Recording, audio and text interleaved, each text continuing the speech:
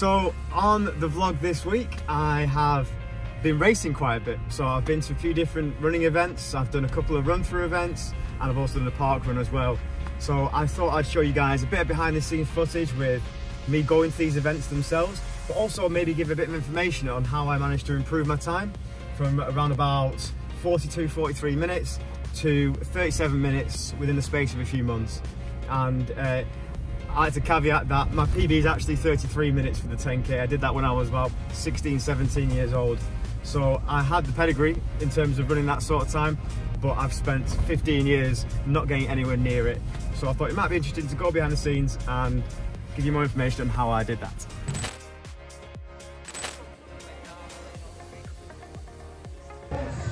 So today I actually came and ran the Nantwich 10K. The first 10K I've done in a little while. I was apprehensive to see how fast I would go or how slow I would go, and I hadn't really prepared for it in any way, no sessions, nothing like that. But yeah, I felt really good. Managed to get time of 37:48 or something like that, which is like pretty decent. I probably thought I was in like 39 shape, just based on like keeping generally fit, but I'm wearing a pair of those super shoe things.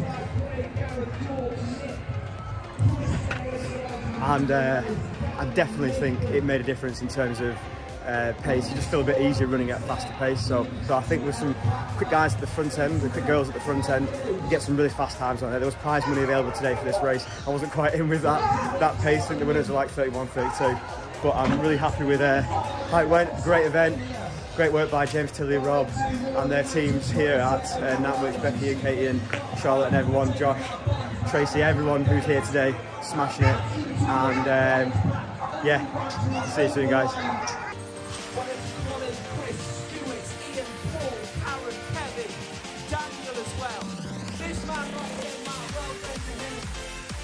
How do you think it's gone?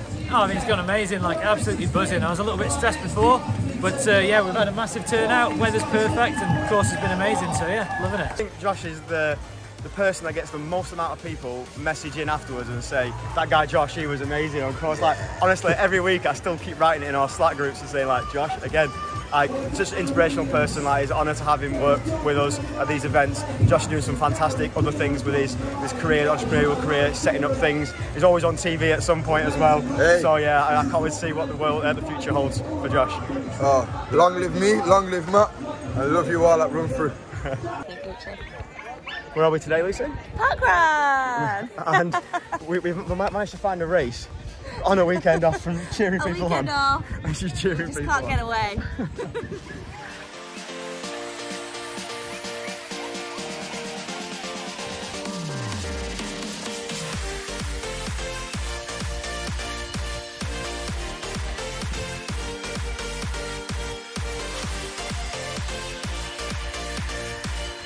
Go and start.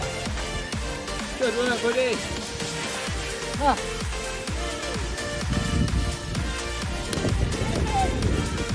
Right, now then, Lewis.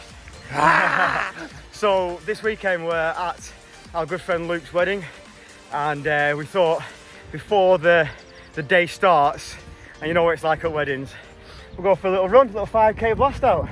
Bridport Parkrun, yeah, as you do. Found a local park run down in the south coast, Jurassic Coast, and we thought we'd blast out a 5K run. How fast did you run there, Lewis? Were you? About 17 minutes, I think. Did you win it? Yes, yeah. So yeah, Lewis takes the win. Standard. I think you were like top 5. I think I came 6th, I think, yeah. Well, I got under 19, which was nice on the grass and all that. But yeah. It's actually a really nice little route. Comeback is on. The comeback is on. That is flying. 37 minutes for 10K last weekend. 19 for a 3-lap parkrun this weekend. Right. But as you say, it's good to get out. If you're watching this and you're sometimes worried about racing and stuff, if you're running easy during the week, why not go and have a blast out at a 5K, 10K, whether it's parkrun, run-through event, whatever you choose. But it's good to get that heart rate up, and it's enjoyable, isn't it? Get out the door. Really good. Early doors, right. Yeah. Nice one. We're going to enjoy the rest of the day, but we'll speak to you soon, guys.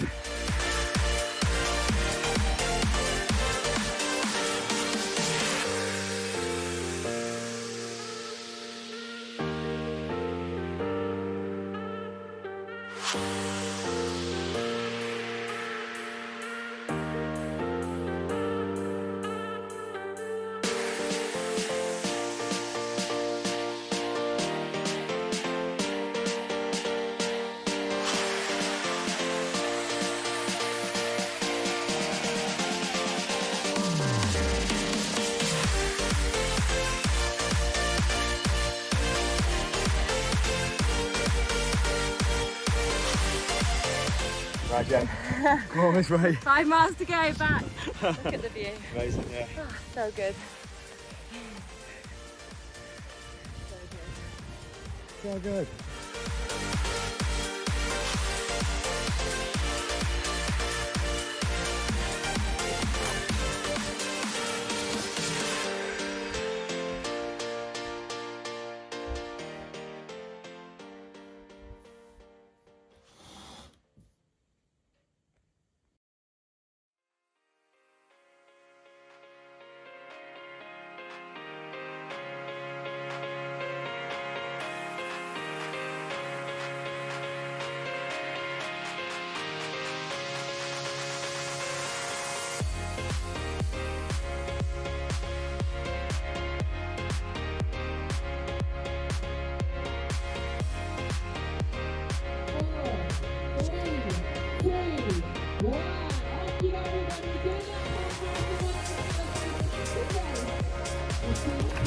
Good luck, guys, good luck.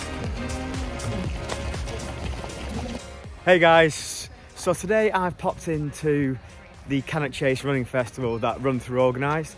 We've got a half marathon, a 10k and a 5k all happening here at the event here today. Beautiful, beautiful location in the Midlands.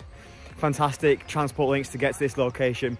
And I just thought I'd come down, run the 10k. So over the last few weeks I've been doing a little bit more racing. So over the last like 3 weekends I've actually done a race, and aiming at doing that is just kind of keeping myself fit, using it as a tempo run really, because I find it really hard to get out on my own and do a fast run. So I thought if I jump in with a race, I'm guaranteed to run a little bit faster than I would do normally, and it's helped me improve my kind of ability to run at a faster pace as well. And when I run my 8-minute miles, 9-minute miles, my heart rate tends to be a little bit lower because I am a little bit fitter, because I have come and done races like this today. But yeah, it's a really cool location. It's a trail race, so a bit different to your normal running event.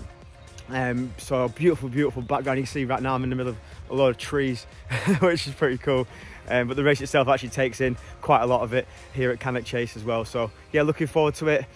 Good day, everything's set up. The half marathon's off on its way and they're all running quite well right now. And I've got the 10k starting in about 15 minutes time. So we'll speak to you soon, guys. Right, just finished the Cannock Chase running festival. Did a 10k today. I'm here with my good pal, Paul Bradshaw. Hi guys. 147 800 metre runner back in his day now. Just, where are you now, buddy? Who are you? I'm still trying to work out that, to be honest. Just trying to finish some courses. How do you find it today? Yeah, good. Beautiful. Cannock Chase, beautiful course. A little bit undulating, but you feel like there's more negative than up, so yeah, beautiful. Like, it wasn't like too much like up to us, because you come down really quick. Like, I was getting like 5 something on the downhills, then the uphill I was like, oh, 7:30. Yeah, even when you do hit like, an uphill, they're that short that you're kind of running downhill before you can moan to yourself about it. So there's no like really long drags. It's kind of like just up and down, and it actually breaks it up rather than just being like just the same track all the way through. Yeah, definitely. You got a Blackburn Harry's vest on here? Yeah, we've got a Blackburn vest. From the same club since we were little? I don't think we've ever done a race in anything but a Blackburn vest. I know, I bought my RunThrough vest today. The only vest I will wear apart from a Blackburn vest will be a RunThrough vest. But... he has promised me one of these as well. I'll get one. So on this video you've seen me at a few different events over the last few weeks. I've taken on a 10k at Nantwich, taken on a 10k at Cannock Chase, and also did a Parkrun down in Dorset. So 3 different events.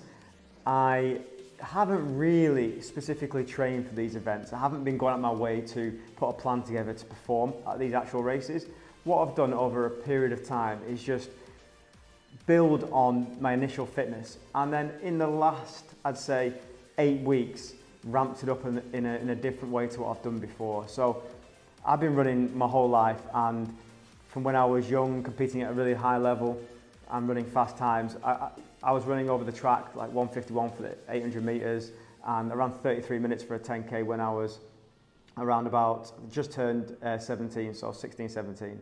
So I was quite quick at a younger age, and now 15 years on from that, I'm trying to get back into it and trying to keep myself more fit and active. And one of the ways that I do that is just keeping running on a regular basis. And I will go out 3 to 5 times a week to do that. I started stretching every single day. So I started doing a stretching session, 20 minutes every day. And I haven't missed anything apart from things like 3 days I've missed in 3 years because I was at stag do's and I got a bit drunk and I didn't do them. So I've been consistent with that one thing. And because I've done that, it means I'll be able to run a little bit more. I've been living a normal lifestyle in terms of eating what I want, when I wanted, and I've done that for the entirety from when I started that stretch until now. I went through a period of time where I was doing 10 miles a day, 5 days a week, so 50 miles a week for about a year, which culminated in me doing an ultra marathon about a year and a half ago. And then I had a bit of a break, and I've come back into it since. And what I found in the last 8 to 12 weeks is that I've changed my diet a little bit. So what I've done is I've started eating essentially a little bit less, in terms of not eating 4 cookies after dinner every night, which is what I did. And doing that has helped me drop a little bit of the weight that I was carrying while still training at a good level. I'm running around about, say, for fun, I can jump out the door and run a 40 to 41 minute 10K. With that weight drop, I found myself being able to be a bit more competitive. I feel a bit lighter on my feet. I can push myself a little bit more on my training runs and these races that I've been doing. And because of that, I jumped up to 37 minutes the other week. And not only that, and this is something that people won't tell you, it is those carbon shoes. They honestly give you a minute, like at least a minute at 10K for someone at my pace. There's a big jump in pace based on those carbon shoes, but I also think that me jumping from 41, 42 to 38, 37, like I actually ran, is actually something that I wanted to share. I enjoy the training it did to take to get there, but over the last few weeks and been a bit more focused on my own body and mind, I've actually found myself been really enjoying it again, in terms of thinking I can actually become like an athlete again. I can actually try and become someone who maybe not runs 33 minutes anymore, but gets close to that. And that's exciting for me. And that's just been literally a diet change that's helped me realize that. Something that I've changed that I haven't still focused on, that now I've focused on, that's made a big difference in terms of the weight I'm carrying when I'm running, is a real game changer for me. So hopefully that's a bit of an insight into what's happened over the last few weeks.